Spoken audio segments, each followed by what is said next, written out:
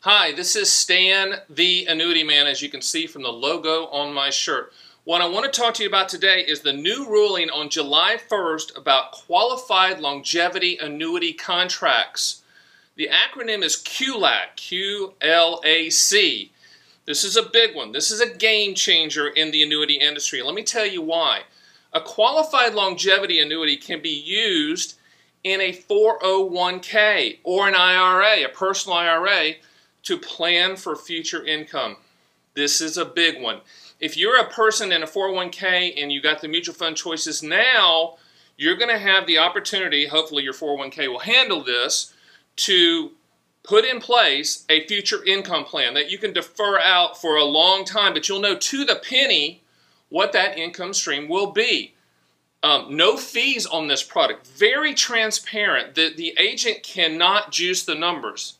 This is a big one just because of that. Because it's simple, it's transparent, it's pro-customer, it's low commission, it has no annual fees. I could keep going, but I think you get the picture. Now, here's some interesting things. As of this taping, which is in August, the carriers do not have a product available.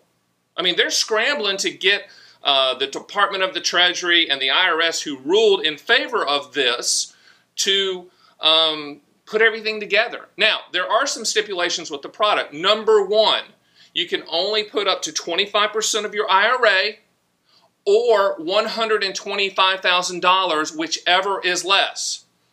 Got that? 25% of your IRA or $125,000, whichever is less.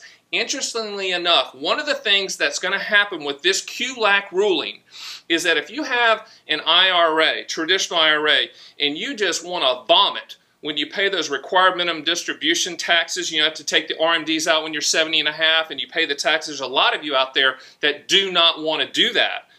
With the qualified longevity annuity contract, you can lessen your taxes. Let me give you an example. You have a $500,000 IRA, personal IRA, 25% of that is $125,000, which is the maximum.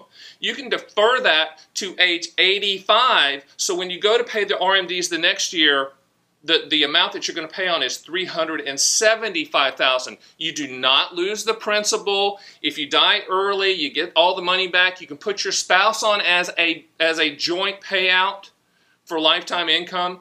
But for a lot of you out there that have these IRAs that you don't want to pay taxes on the RMDs, this is a game changer for you as well. But the IRS and the Department of the Treasury put this together so that young workers could plan for their future. Qualified longevity annuity contracts. Take a look at it. Ask your advisor.